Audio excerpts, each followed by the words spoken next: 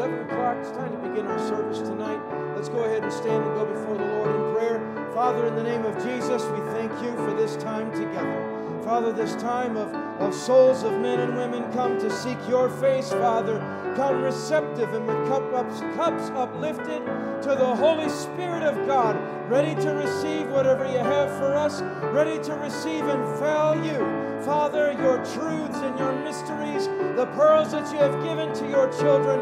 Father, let your will be accomplished within us tonight. Let it be accomplished in all of us as we come before you ready to receive, ready to trust and believe upon your every word tonight. Father, we give you our praise and our honor, all the glory and the honor tonight. It is yours in Jesus' name. Amen. Amen. Grab a hymnal tonight. Let's sing a couple of songs, shall we? Page 250. Let's sing about that place we're all headed to. Amen. And we get some latecomers straggling. Don't mind them. They'll just come in and they'll sing right along with us. All right? Page 250. I'm on my way to heaven.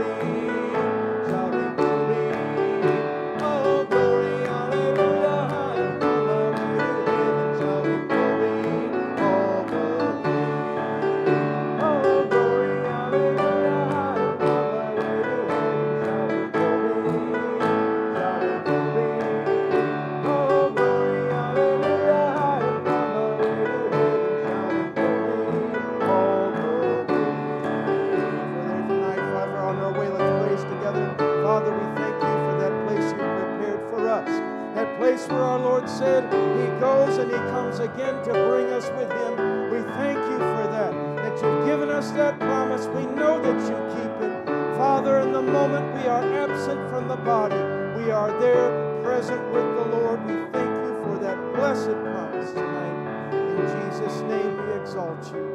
We thank you, we praise you. Amen. Amen. Let's turn to page 270. We're going to do something with this treasure that we've got. Talking about in the Bible studies, haven't we? This treasure hid in earthen vessels and all of that. And if this vessel perish, then we have another building not made with hands, and it's eternal, it's in the heavens and all of that. But if we just hoard it all to ourselves, I don't want to get into my message quite yet. If we just hoard it and don't share it, what good is it to anybody else? We need to send the light. We need to bear the light, not just send somebody else out with it, but carry it ourselves to those that are lost in darkness. Let's sing about it. 270.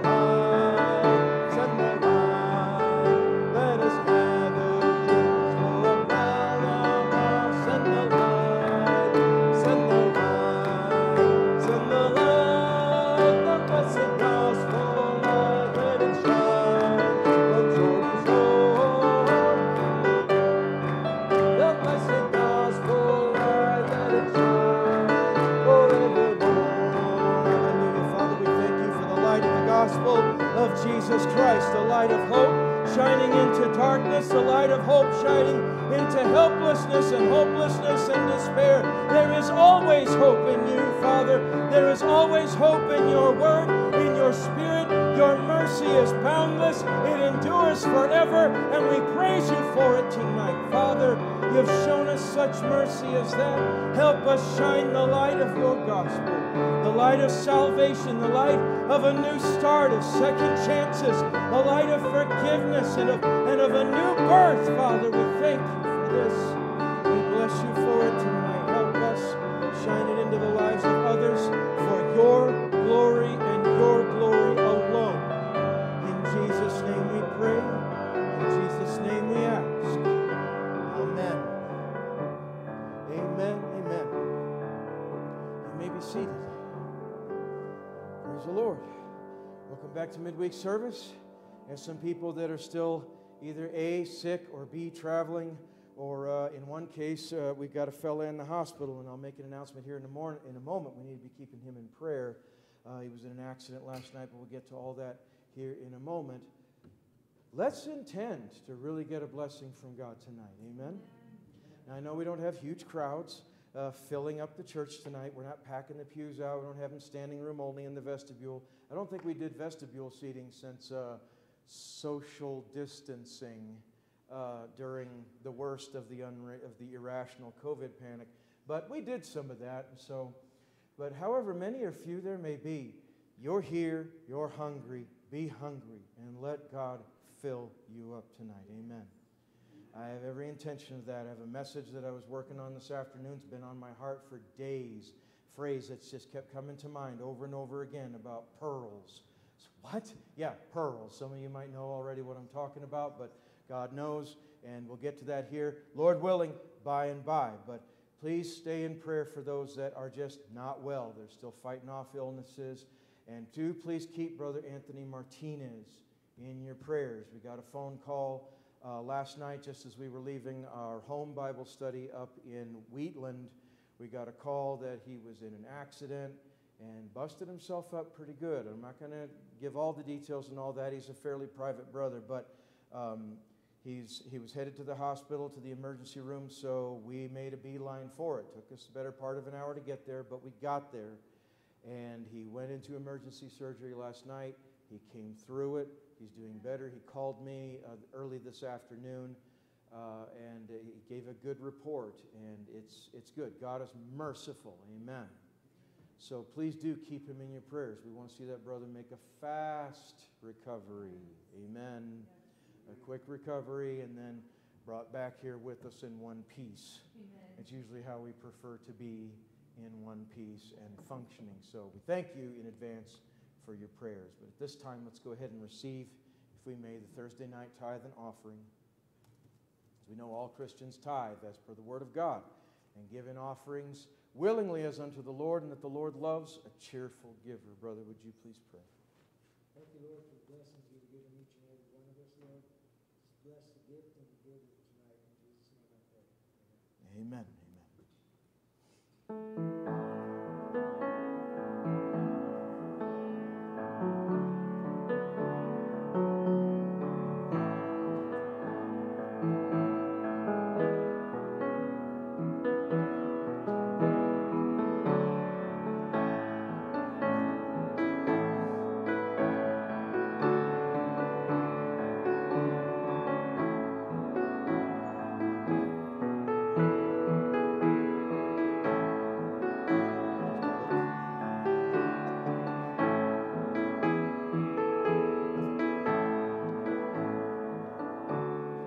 Thank you for your giving. We do thank you for that. As we always say, or often enough, maybe too often, is not taken for granted, is appreciated every dollar of it. Helps make all of this and keep all of this possible.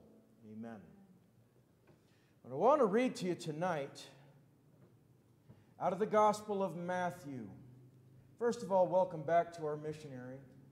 No, we didn't send her out, but God wanted her there. She went there. She was part of the team that went over to the Ukraine, and that was a pretty risky place to go. But God kept his hand on all of that. And we kept you in our prayers the whole time. Welcome back. I'm glad that you made it back in one piece and alive and all of that. And welcome back. Matthew chapter 13. Please keep her brother in your prayers also. He's still over there. He's going to be over there, I think, for about another week, is it, sister? And then he'll be headed back to the States. Okay, so he's still over there. I don't think they're necessarily dodging bullets, but I'm not on the ground over there, so I don't know what the Russians are going to do or what the Ukrainians are going to do in response or who's doing what. So your prayers are appreciated, and the Lord bless you for them. Matthew chapter 13 tonight. Just a couple verses of Scripture I'd like to share, beginning in verse 44, if I may. Matthew 13, 44. Jesus says, "Again the kingdom of heaven is like unto treasure hid in a field, the which when a man hath found, he hideth, and for joy thereof goeth, and selleth all that he hath, and buyeth that field. Again, the kingdom of heaven is like unto a merchant man seeking goodly pearls, who, when he hath found one pearl of great price, went and sold all that he had and bought them." Should we share one more? Can't hurt, can it? I don't think we'll lose the context if we do. "Again, the kingdom of heaven is like unto a net that was cast into the sea and gathered of every kind, which, when it was full, they drew to shore and sat down and gathered the good in vessels, but cast the bad away. So shall it be at the end of the world. The angels shall come forth and sever the wicked from among the just, and shall cast them into the furnace of fire. There shall be wailing and gnashing of teeth.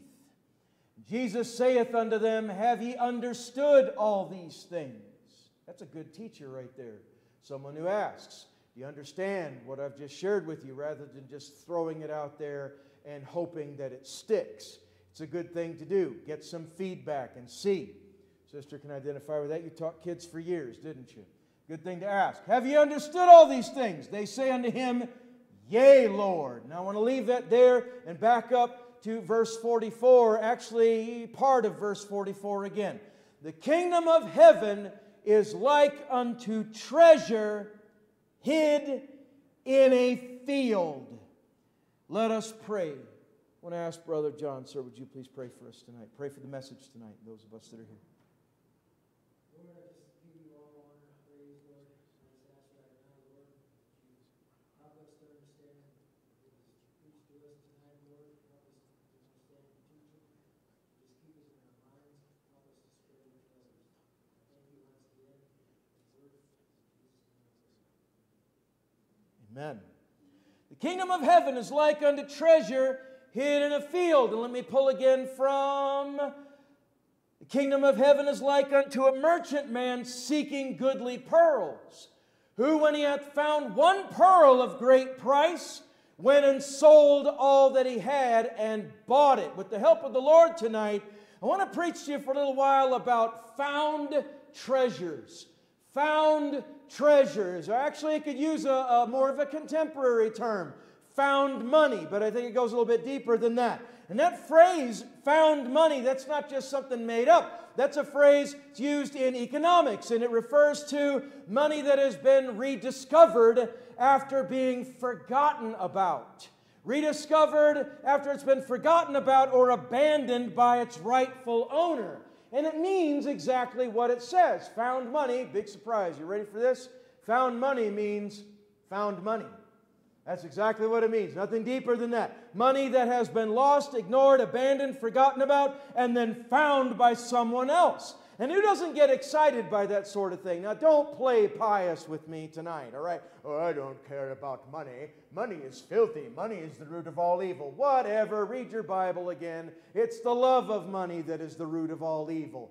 Money is like a hammer or a screwdriver or a pair of tweezers. It's just a tool that is used either for good, either for bad. And not to try to capitalize on the recent tragedy of the last couple of days and another school shooting. But right on the heels of that, they're going for the same drama that they always go for and try to ban all guns and everything because they think that guns are evil and just fly around in the air shooting people randomly. We know that it doesn't work that way. And just like guns don't actually kill people, but it is the evil people with evil intent that kill other people. Likewise, money is not evil. It is just a tool either way. It makes a wonderful servant, and it makes an absolutely terrible master. Amen. So we don't condemn it, neither do we worship it. It is what it is. And but who doesn't get excited by a stray $10 bill found in a gutter? That actually happened to me one time. I was walking up to the bus stop. I was in 3rd grade, I remember, because, you know, you just remember certain random things.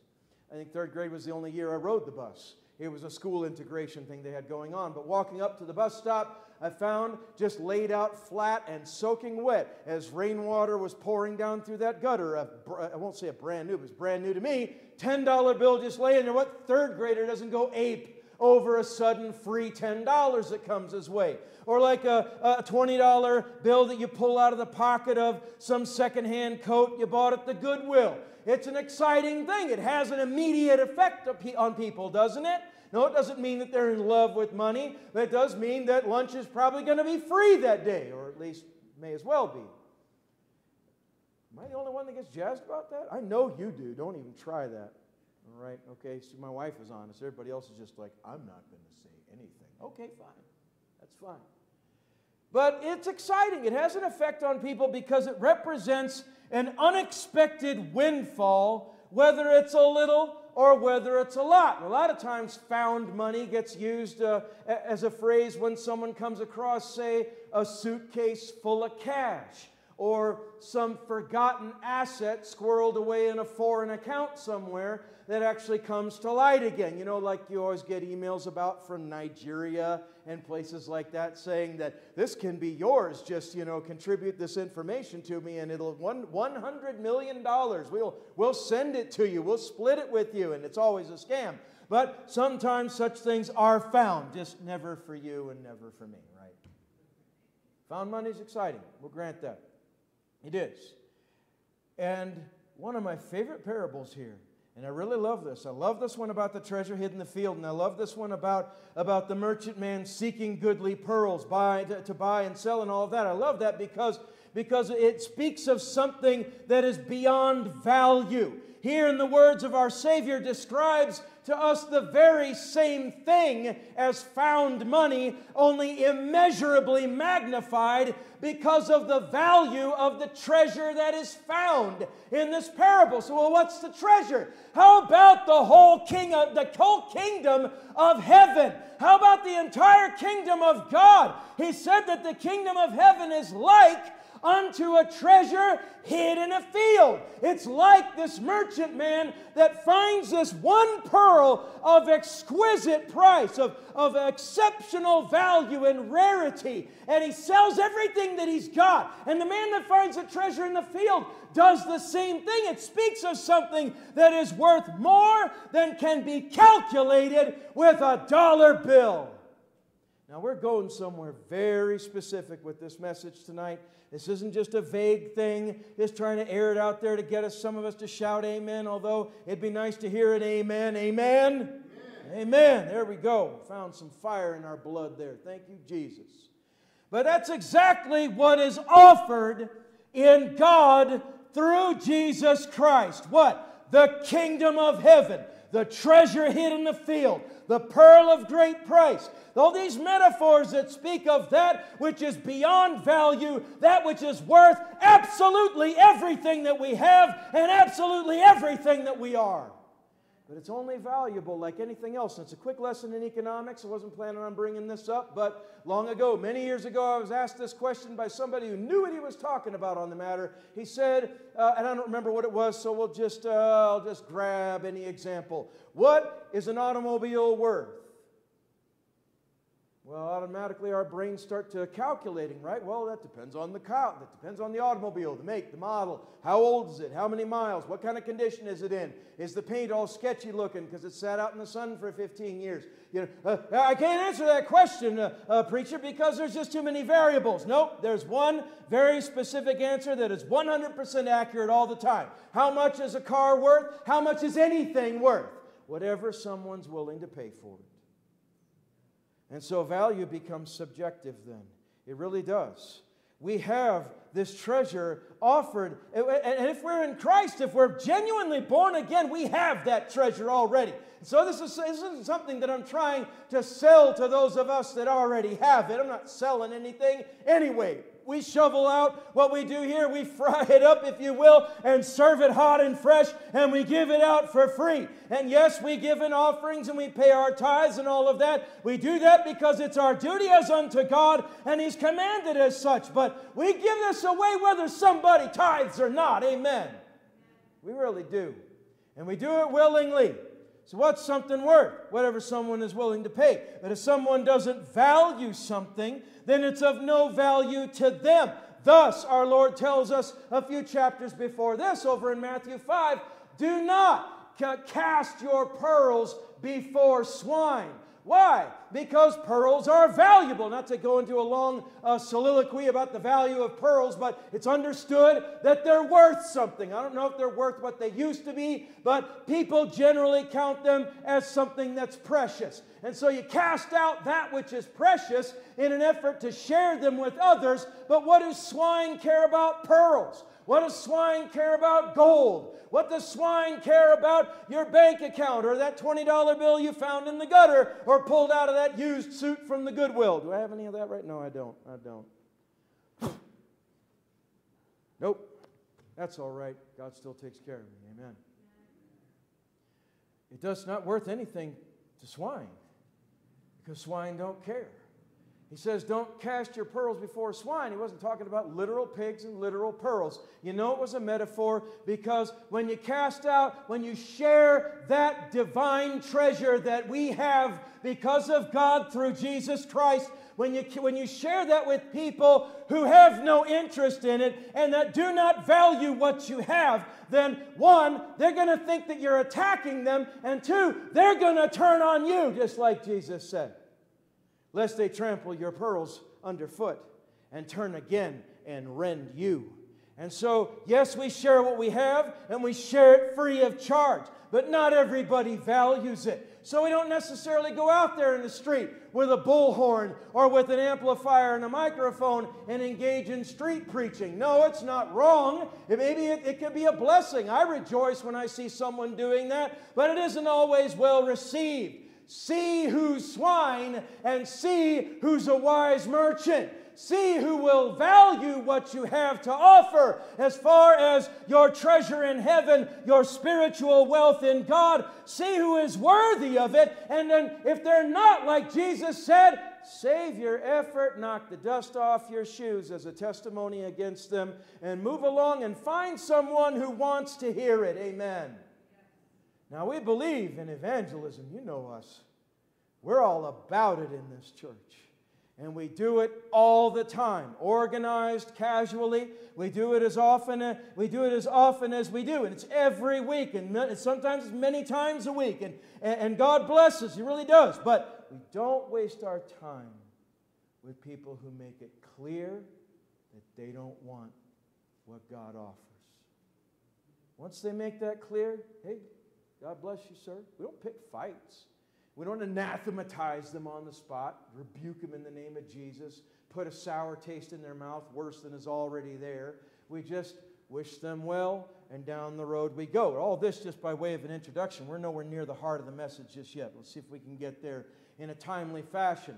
What God offers us is that treasure. What God offers to everyone who will value it is that treasure. And it's worth more than a country club membership or even American citizenship or anything else at all in this life. And yet it is so often treated by unbelievers as a thing without value. And by even many believers, it is treated as a burdensome obligation or as an impossible dream they don't think that they can really attain. Did you know a lot of Christians actually think about it? They think of the kingdom of heaven that way. They think it's just some impossibly high, far, distant, lofty thing that they don't really think that they're going to enter into. And it's a mistake to think of it that way, because Jesus even tells us plainly that the kingdom of God is found in you and I. It's already attained. Now I want to cement that point real solid like before we move on to the next one. It's already attained. It's already in our possession. No, we haven't stepped through the gates, so to speak. No, we have not yet put on immortality. We have not yet put on incorruption, as we've been talking about a little bit in the Bible, in both Bible studies, a little bit about how in 2 Corinthians he says how we groan to be shed of this earthly tabernacle, that we may put on that heavenly one, that eternal one from above, that one that will not grow, that won't get sick, that will never grow old, that will never be subject to death or the ravages of old age. We long to be clothed in that we may live eternally in body as well as in spirit and in soul. I'm still not done beating the drum on that, because that's something that so many times it's out of sight, out of mind, isn't it? Because we're not there yet. And so we focus so much on the things that are closest to us, or that we perceive to be more immediately needful. The money we need to pay the bills, or this chore that's got to be done, or the tooth that we have to get extracted because it's falling apart in your head and has been for years. I don't know what else is going on in your dental history, but thou knowest, and so does God. That's me oversharing again, by the way. I got to get one pulled on Tuesday. Went in there today because it's been hurting. Well, no big deal. They went in, looked at it. That tooth has got to go. All right. I didn't even fight. I didn't even argue with them, not try to save it, because it's all broken and it's just not in good shape at all. So out that'll come. But we tend to focus on those things. We focus on the needful and immediate things, and things that seem impossibly distant or impractically distant. Then we don't spend as much time meditating on it as we ought to keep the hope of it alive in our hearts. That's how we keep our eyes on the prize. That's how we keep our eyes on Jesus so many times. Isn't always just the hardships that we endure, but isn't that our eternal hope? Has it just become so old hat to us? Come on, I'm talking to folks that have been saved for years now. Has it just become old hat? Oh, yeah, it's another message about heaven. Yeah, I'll get there one day, by and by, by and by. I never heard that phrase, I don't think, until I became a Christian. By and by. It's outdated, I guess, but we still use it in some of the things we talk about and sing about.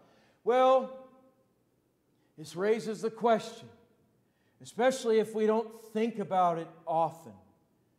Do we really value that kingdom?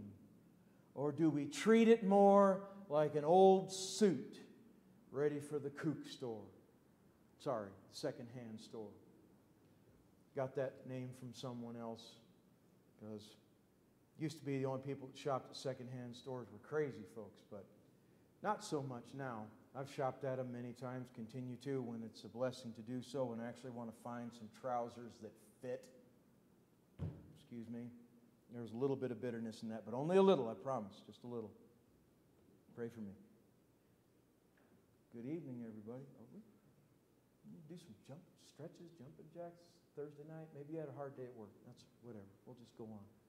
So it raises that question, do we value it or do we treat it like something worn out? Do we treat it like something old hat? Do we treat it like something that we've become so familiar with that it doesn't hold any more wonder? It doesn't hold any more delight or wonder in our minds and in our imaginations. What's it going to be like? How will we be?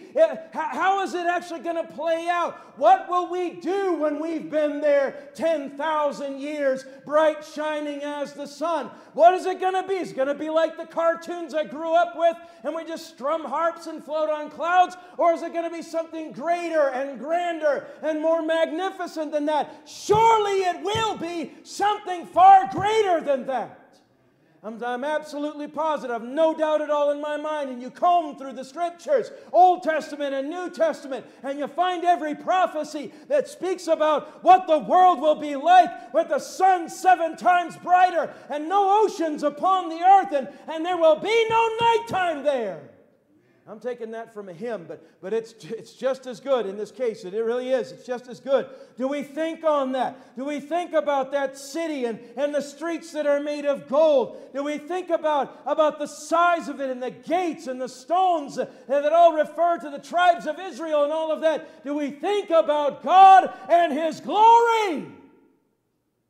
Do we value that kingdom which we already possess within each and every single one of us?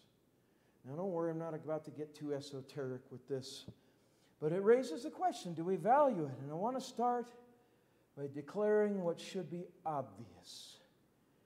It is worth something. It is absolutely worth something. Jesus said the kingdom of heaven is like unto a treasure hid in a field. He didn't say it was like a new car or a prestigious job title or any of the other junk that this life has to offer. He didn't liken it to anything like that. Nothing so passing.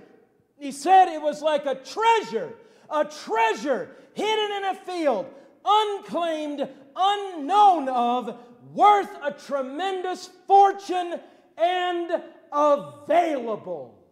Think on that now. Think on that now. It's like that. It's exactly unclaimed, unknown, worth a fortune, available. Think of the treasure maps that you used to draw, perhaps, if you had any imagination when you were 6. Think of the treasure maps that you used to draw when you were a kid. And you know they didn't go anywhere, but you like to think that, what's Siri waking up for? This thing, I'm telling you. Think of those things, all right? Think of those things. Maybe you buried something that you counted as precious to you just so you could draw a map to it, and it felt like you had a secret buried deep in your heart, and you got giddy and excited about it, and you thought, I'll dig this up in a few weeks, but you didn't last 2 hours because it was something that needed to be dug up, and you were a kid and you had no patience. That's just kind of how it is with human beings a lot of times. And so you went and you dug it up, and it was really cool, and then it was exciting to you. Only this treasure that our Lord speaks of has not been stolen. It has only been hidden. Hidden. So why would He do that? Well, what did we learn in 2 Corinthians in the Bible studies? Those of you that come to the Bible studies, you know what we're talking about. Those of you that don't, you're missing out. You ought to break away. Come on a Tuesday night. It won't kill you. You'll have an overdose of church attendance. No such thing. The early church met every day, didn't they? All the time. I know they had to break some of that up when some things got out of hand, but still, it's good to do. Covet the company and the fellowship of the saints. This treasure was hidden. Why would it be hidden? Hidden from the eyes of fallen man. In Corinthians, he talks about that. If this treasure be hid, if this thing that we have from God is hidden at all, it is hidden to them that are lost. Why?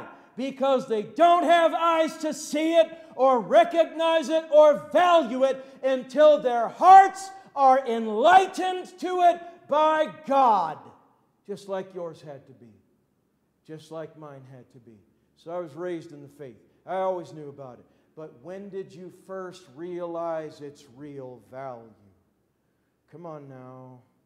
You who grew up in Christian homes, you know what I'm talking about. There was a change, or there needs to be, if it hasn't happened yet, there needed to be a change in there at some point where you weren't just hearing about Bible studies or Bible stories anymore. It wasn't just stories anymore, but something woke up inside you. Something turned on inside your heart, inside your mind, and you realized with new appreciation that this wasn't just a story. It was something personal, and it was something that was available for you to possess. Are we hitting the target tonight? It really did, had to, and that's one of the reasons why some of the hardest people in the world to even get saved are preachers' kids, because they hear about it over and over and over again. They hear about it, the Sunday school teachers' kids. They always hear about it, and so it just becomes another list of stories they get tired of hearing until they finally come to realize that they really need what they've been hearing about, and that just because they've heard about it all their lives doesn't mean that they possessed it. There's a difference between knowing there's a car in the garage and actually getting in that thing, putting the key in the ignition, firing that engine up and driving it yourself. Amen. Like anything that God gives, we have to be willing to receive. That's why some people never receive the Holy Ghost. It's not because they can't. It's because they're still sitting at the table with their eyes shut, saying, I don't believe in that. I don't believe in that. And they rob themselves of the power of God to walk and live an upright life. They rob themselves of comfort. They rob themselves of all that comes with Him. They do. Do it all the time. It's common as mud. But we don't have to do that. We can open our eyes and stare bold-faced into the Word of God and say, that promise is for me, and that promise is for me, and that promise is for me, and this one here, and this one here, and all these others over here, these promises are for me. Why? Because I've been born again by the Spirit of God. And all His promises in God to me are yes and amen. And they're that way to you, and they're that way to you, and they're that way to every one of us that are here in this house tonight. I don't back down from that. I don't care who gets offended.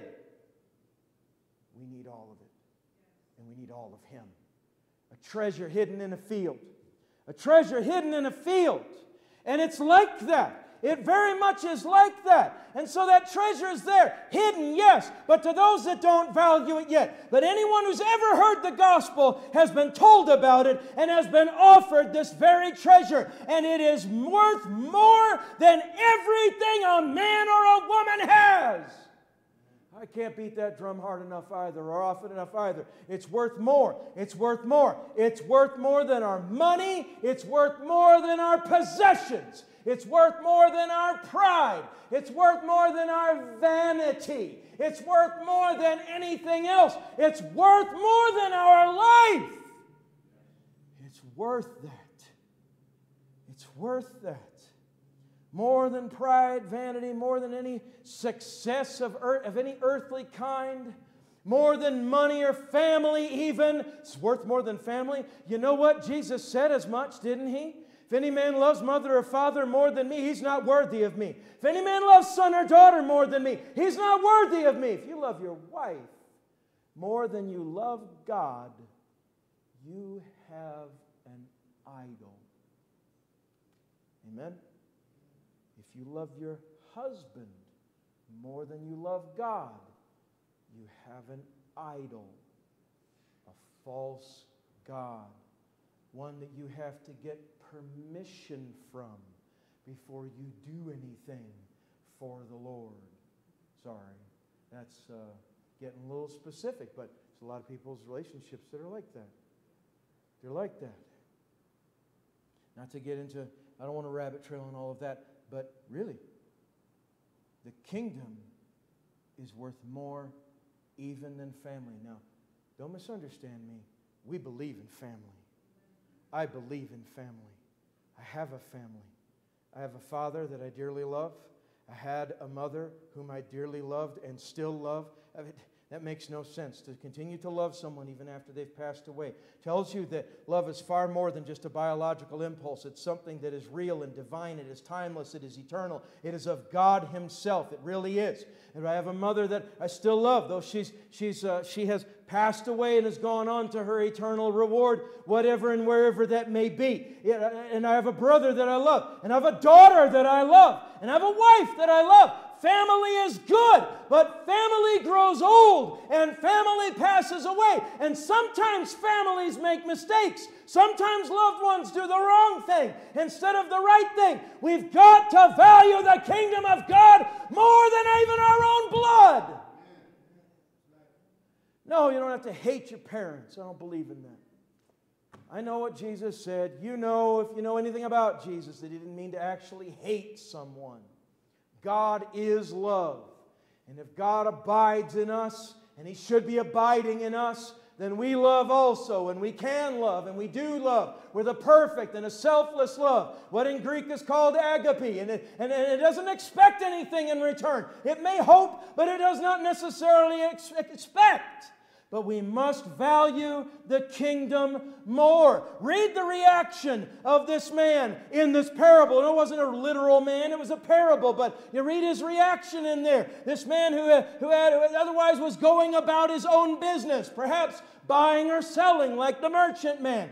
In the very next parable, maybe he was just traveling for business or for pleasure. Maybe he was like a couple of our sisters, our globe-trotting, nature hiking, fishing, skydiving, daring death in the eyes. What's wrong with the ground? It's perfectly good ground. Why don't you want to just walk on that? You know, no, I want to jump out of this perfectly good airplane. Hey, have at it. If you know what, if that brings you joy, knock yourself out. Don't knock yourself out, but have fun. There you go. And pray that your parachute doesn't malfunction. And that you land safely and say, okay, that was an experience. Now maybe I'll do something less risky.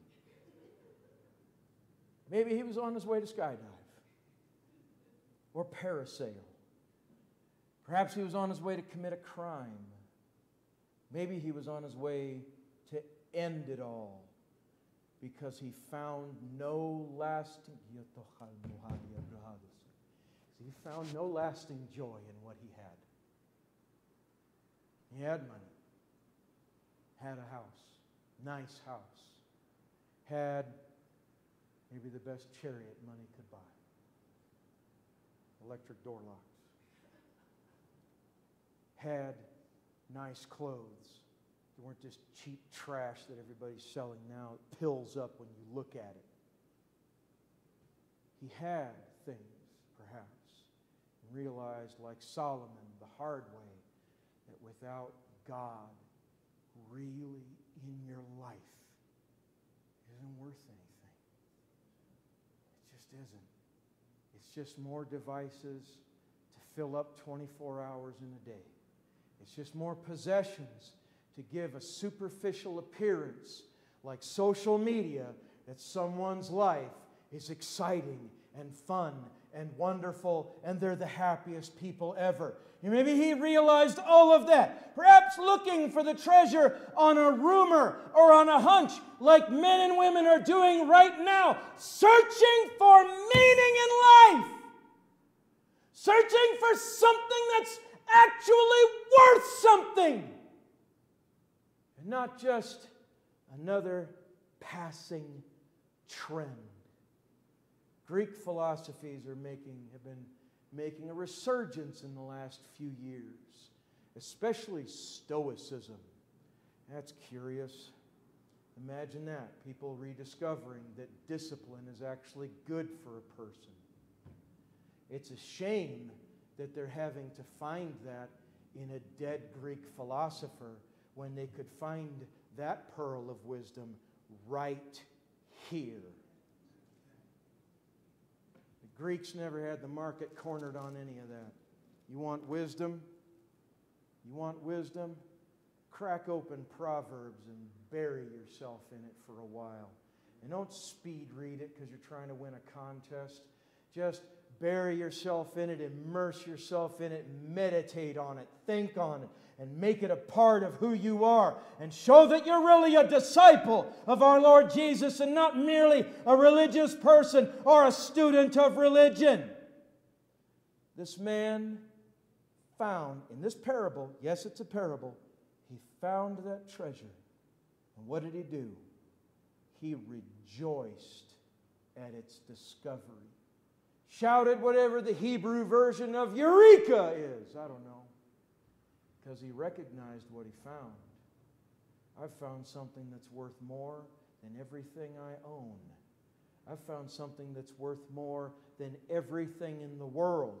He rejoiced at the discovery and he took immediate action. He did not dawdle. He did not call up a financial advisor. He did not call his mom and dad and say, hey, check out what I found, so that his mom could sneak in there behind and take the treasure from him. He didn't do any of that. He took immediate action. We don't read of his stealing the treasure. I want to be clear about that. He didn't steal the treasure, for certainly the field was owned by someone. But he hid that thing so that no one else would find it. You ever done that in a store when you found something that you really needed to get or wanted to get? It was just the right thing, whatever it was, but there was only like one left. And you're like, oh man, I need this, but I forgot my wallet.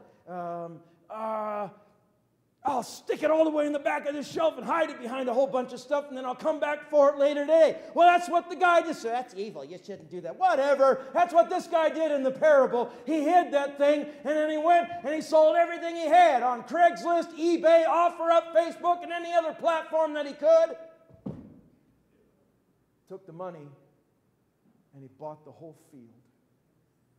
He bought the whole field so he could lawfully own that treasure. The treasure was worth more than the field. That treasure was worth more than the field than it was hidden in. And that's so true in so many things in this life, that the heart of something is worth far more than the packaging that it's in. At least if you're an adult, you recognize that. It's only children, it's only small children that value the packaging more. And they do, I know, it's often joked about. It is. He went and he bought it. He hid it again, sold everything that he had. That proved its value. That goes back to that economic question, doesn't it? How much is a thing worth? It's worth what someone is willing to sell. And if you're smart, you recognize the value in something. He had the right attitude about it. Maybe it was a little that he had, and maybe that it was a lot. But it was all that he had except the clothes on his back, and maybe even that perhaps. Why? Because he understood its value. Not like that son of that World War II veteran who sold that old Japanese sword in a garage sale for like $30, only to find out later on that it was worth thousands of dollars. He didn't understand the value of it. This man understood the value of it, and yet, and this is the heart of the message tonight, many Christians treat the kingdom of heaven just like that. They value it no more than some garage sale junk. And they part with it. Listen to me now. They part with it for next to nothing. Demas hath forsaken me, Paul said, having loved this present world. What a fool to do such a thing, to have once possessed the kingdom, the treasure hid in the field, and then to trade it off for the world? Preacher, you don't know what's in the world. Oh, yes, I do. I was born in it. I was raised in it. I was altogether of it. I know what it has to offer. I'll take the kingdom, thank you. Because this world is going to burn. Every brick, every tire, every dollar, every garment, it's going to burn. And there will be a new heavens, there will be a new earth. But what God has for me and you is a kingdom that will not pass away. Regimes rise and fall all the time. Governments change. Parties shift. All this stuff that we pump our heads so full of when we look at the news or read a newspaper or look at headlines on Facebook or some other website or what was that guy? He sold out, used to be conservative, now he's just done. Drudge, that guy. You know, wherever you get your news sources from. All these things that we read about, they all shift and they all change. And none of them last forever, but the kingdom does. Christians treat the kingdom far worse than they should. They value it far less than they should. Why? Why would they do that, you might ask? Why? Because those pearls we're told not to cast before swine, they themselves have ceased to value. Here's the heart, right here, heart of the message. Do we still value our pearls? I've got pearls. No, not the silly things that come out of oysters. It's gross when you think about how they're formed. I don't know why people value those things. I guess they're pretty, but it just goes to say, don't look into the dirty secrets of the origins of good things, right? Because it can be messy or disgusting. I don't want to know how my wife makes the food. I don't want to know what goes in there. I don't want to know. Well, it's got, nope, sour cream, that's it. I'll never eat it again.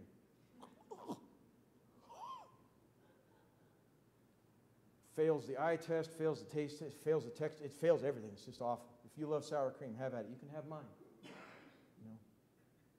But I've got pearls that are worth something. If you're born again, you got pearls that are worth something. You have truths. Brother, you've got truths that speak to us how to live our life. And not just, it's not because God's a control freak trying to keep us from having fun or do enjoyable things. That's a child's view of it. That's a sinner's view of it. They don't get it. They don't understand.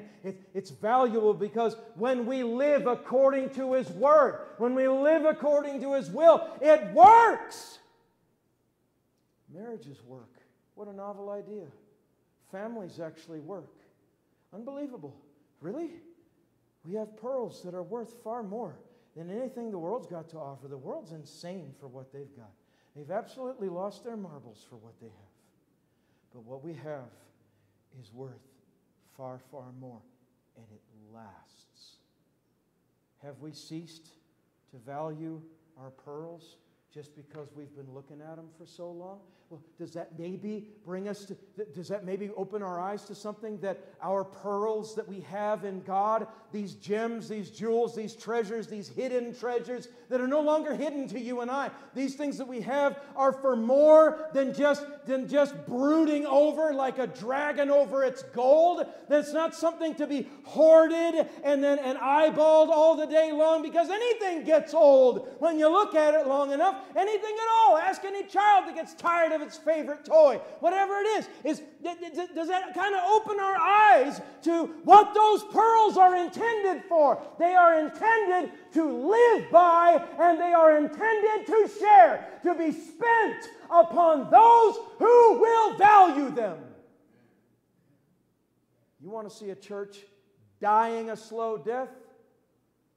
A church that has no outreach. A church that has no evangelical spirit to it. A church that just says, this is our little fellowship, and this is just what we do. We get together and we have tea. I'm not knocking tea. I like tea. I drink tea. Okay? I'm not knocking fellowship. I thrive on fellowship. But we got to have a vision of the lost. I know that this message just took a sharp turn, and maybe it's just a quick a bypass, and we'll get right back on the main track. But there it is, right there. Do we still value our pearls? I do. I do, because I know what those pearls did for me, and I know what they can do for somebody else.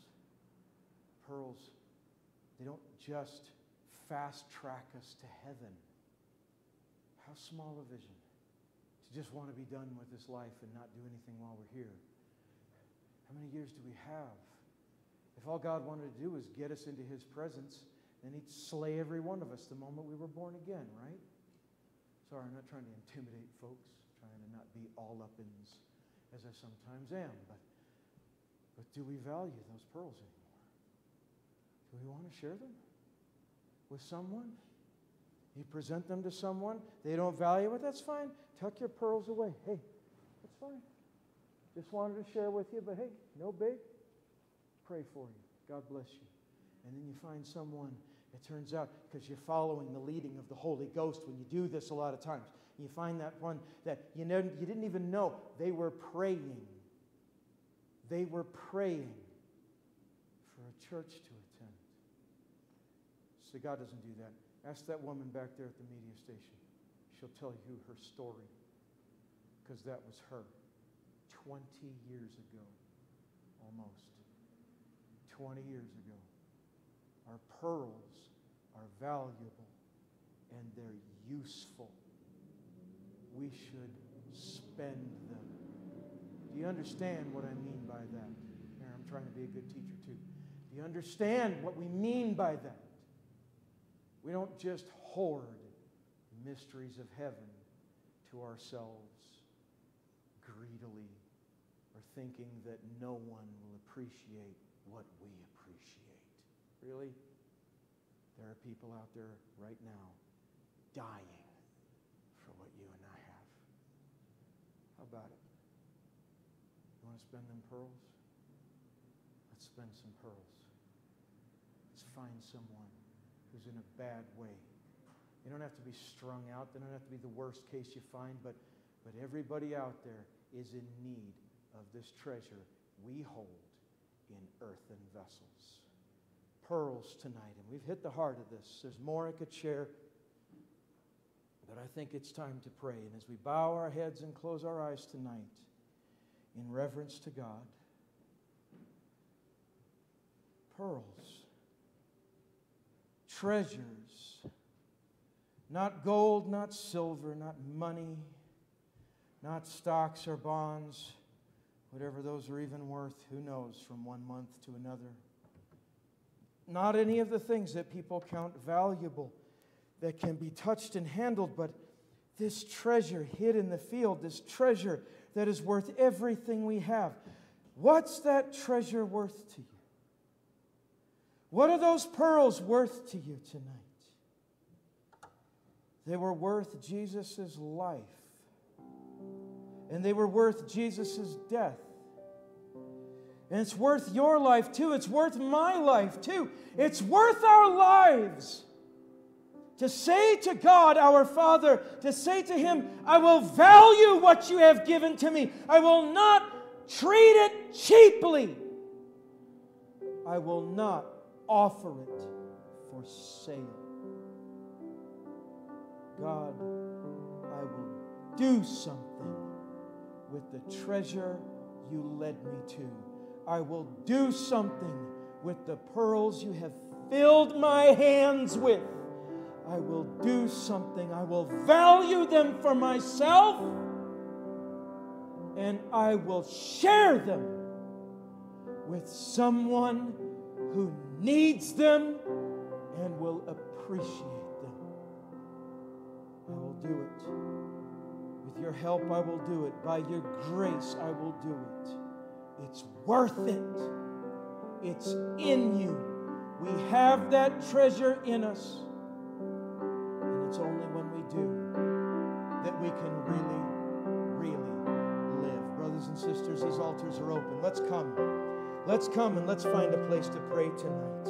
Let's value again our pearls in Jesus Christ. God bless you is our prayer. Let's find a place to pray.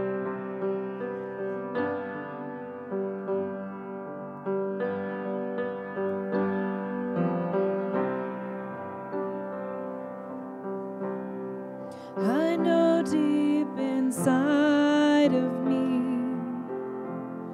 I'm not all that I should be. Lord, hear my honest cry. Consume me with desire, like the flowers that need the rain. I need you, Lord, to sustain. Even David prayed the same. Lord, make my heart new again. Lord, bring back Remind me of times when your Spirit moved, and then burden me for souls of men. Father, bring back the new again, anointing me from within, that my vision grows not dim. Lord, bring back the new again.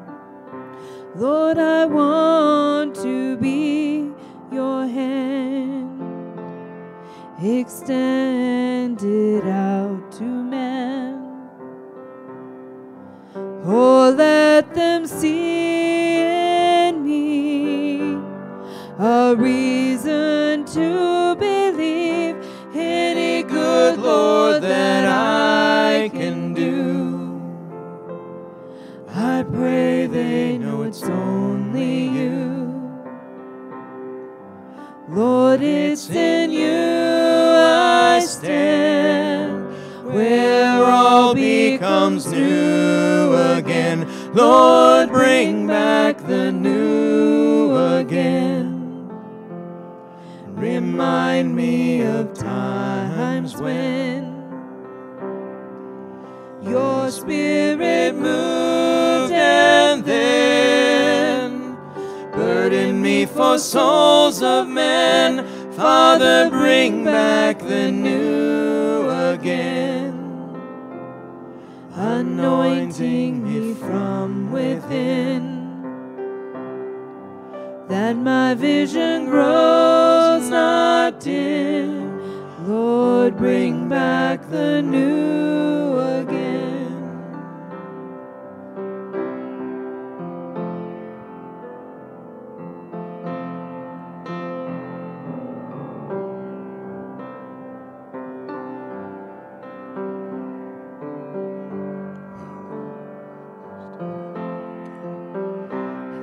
Lord, I want to be your hand, extended out to men.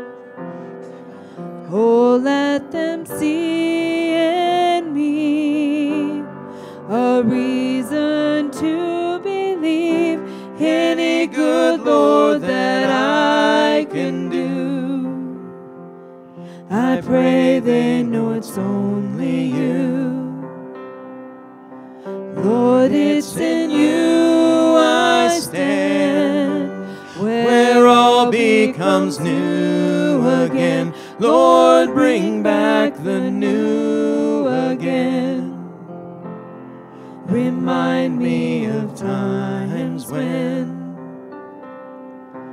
your Spirit moved, and then burden me for souls of men. Father, bring back the new again, anointing me from within,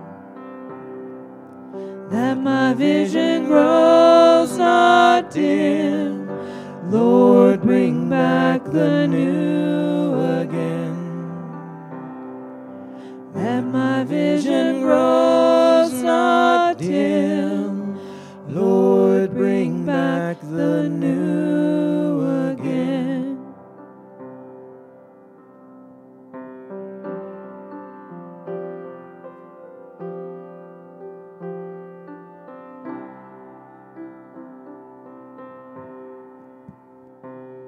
Pearls. Tonight, your treasures,